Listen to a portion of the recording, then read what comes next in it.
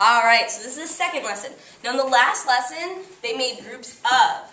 This is really still modeling. It's the same, except for now they're making whatever number of groups. So you want to start the lesson by saying, this is the same idea as yesterday, we're still modeling, but it's going to look a little bit different. You have to think about it differently. Because yesterday we made groups of 3.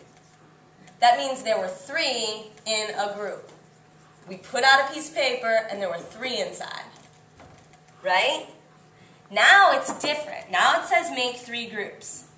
So we need to be it's going to be different. We're not going to count out 3 and put them in a pile. We're going to count out 3 groups to start. So it's still division, but division can be modeled 2 different ways. Let's try. Here's the dividend. Always the dividend goes first.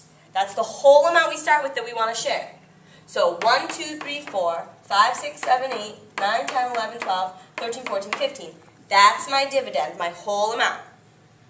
And now I'm going to put it into groups. Now we're going to use the work mat. Look over here.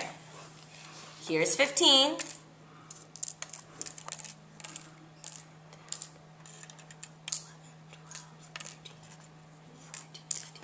Last time, we would take a group and we'd put 3 in the group, right? This time, we're not doing it like that. We don't want groups of 3, we want 3 groups. So we're going to count out our 3 groups in advance. Now, when we take 3, we don't take the 3 and put them in the group. This is like we're imagining we're sharing. And so to be fair, I put 1 in this group, 1 in this group, and 1 in this group. I'm still keep taking 3, but it's different because I don't want groups of 3. I want 3 groups. I keep taking 3, but it's 1 in this group, 1 in this group, 1 in this group. 1 in this group, 1 in this group, 1 in this group.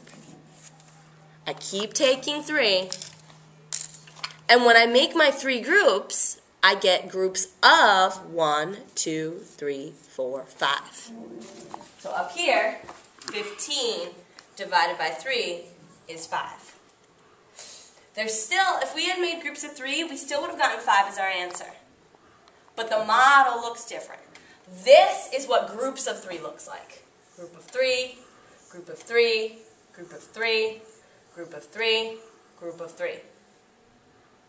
Right? In the group there's 3, and I get 5 groups. Instead, we want 3 groups of 5. We're going to count 5, 5, 5.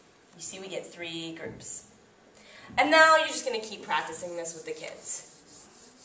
Their independent practice looks the same way. You do a few more examples using the work mat with different numbers, making 4 groups. So you're going to count out 4 of these and then take away and share evenly. And you just go on. At the end, just like the day before, there are story problems.